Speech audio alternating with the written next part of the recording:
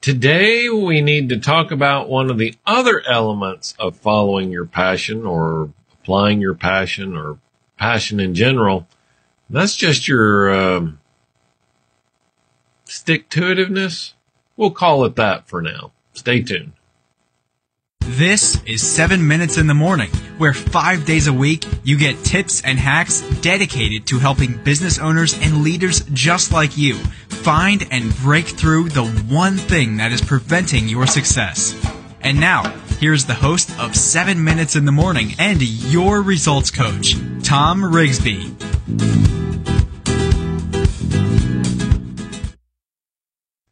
Yes, indeed. Good morning, America. Good morning, Joe, Catherine, and everyone across the world who is watching the show. Thank you so much for being here this morning. My name is Thom Rigsby, your host. And this week we've been talking about passion, which is an extension of the conversation we had last week about opportunity. And I got a story to share with you guys this morning. Before we get to that, though, just a quick reminder when you get here, whether you're watching live or on the replay, do what Joe and Catherine and Jessica have already done. Leave a comment, say hi, and let me know that you were here, that you were watching. And if you happen to be watching or listening anywhere other than on Facebook, awesome. Love you guys, too. But at some point, you got to head over to 7minutesinthemorning.com so you can join in the conversation with the rest of the folks. So, we've been talking about this, last week we talked about opportunity. This week we've been talking about passion. And yesterday I ran into it headlong. Now to address a question head on, no, Catherine, it can't be one of your gifts. Now, so Catherine's question, it was kind of funny, but it's kind of true, right? Can being stubborn be one of your gifts? Stubborn, no. I'm going to explain to you, hopefully I'll be able to explain the difference between persistence and being stubborn. So yesterday I had the opportunity to talk to an entrepreneur. This is somebody who's started several businesses over the course of their life, and they are now starting another one in the shortened time horizon that they have. They're an experienced human being. We'll call them that. So this particular product, it's an upscale clothing product that appeals to a certain portion of the population. And he is dead set on a particular distribution method. And even by his own estimates, that distribution method is not going to get anywhere close to delivering the level of sales that he is looking for. And I said, okay, well, how about if you get that product online? It's already got a website. You already buy the product online, just not driving sales that way. I said, it'd be pretty easy to get, 100, 200 eyeballs on it a day. And from that, get, 5 to 10 sales a day. And if you do that, well, now you're doing something. That's 300 units a month. 3,600 units a year. That's an order of magnitude greater than what his desired distribution channel could provide. No, don't want to do it that way. That is stubborn. Now, there is something to be said for stick-to-itiveness, persistence, for sticking with it. And there is also this aspect that we can take feedback from people, and we have to be intuitive enough to know what's good feedback and what is not. And that's difficult sometimes.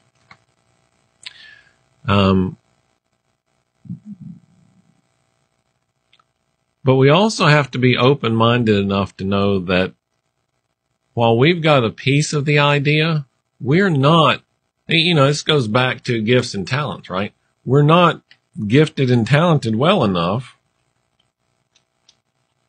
to know all of the pieces and to be able to to do everything. So when someone who is an expert in a different field comes about and tries to offer us a suggestion, then we have to be open-minded at least to listen to it and evaluate it. Now, Joe's got a really good point. Is he stubborn or just uncomfortable with the recommendation? Clearly, in this case and in almost all cases, there can be some discomfort with the recommendation. That's not really something I know how to do, so I'm kind of uncomfortable with that. And there probably is a good measure of that in this particular case, because in some of the previous businesses, he has built this other, I'll call it more traditional distribution network. And so I'm sure there is some discomfort associated with it. But where does growth happen? And growth happens outside our comfort zone, right? So we got to get uncomfortable sometimes. We've got to do things we've never done in order to have things we've never had, right? So this is the message I want you to take away from our conversation today. Yes, passion can make you very persistent about pursuing the outcome, and it should. You may even pursue the outcome when all others bail on you, and that's okay. But be cautious of crossing the stubborn line. If you cross the stubborn line, then you're just doing it for spite, or, whatever. You're not doing it for a productive purpose. All right. Be cautious.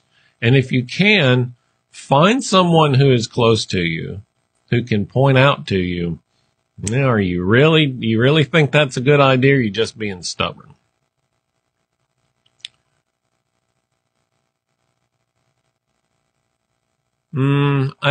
So Joe says why he objects may be more important than the decision to be stubborn. There's a couple of good things in there, Joe.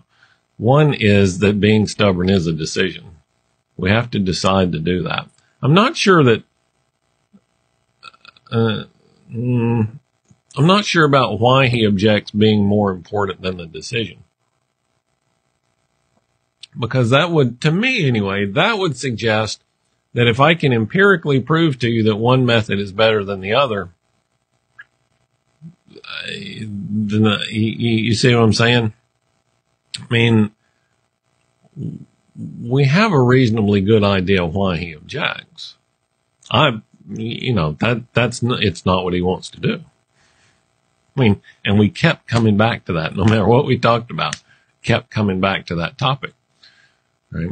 So be cautious of of crossing the stubborn line. If you have someone close to you, you can say, hey, you're being a little stubborn there. That's probably the easiest way to recognize it. We will have a hard time recognizing it ourselves. I have a hard time recognizing it for myself, but other people can see it really well. Catherine says, be determined and persistent in purpose, but flexible to pivot with the curves. And this, I think, is the key. This, I think, is the key. Be determined, be consistent, be persistent in your outcome, and be flexible in the execution. That's really where all the magic is going to happen. We are all uncomfortable. It's just some of us have been uncomfortable in our own uncomfortable place, which is safer than the unknown of change. Okay.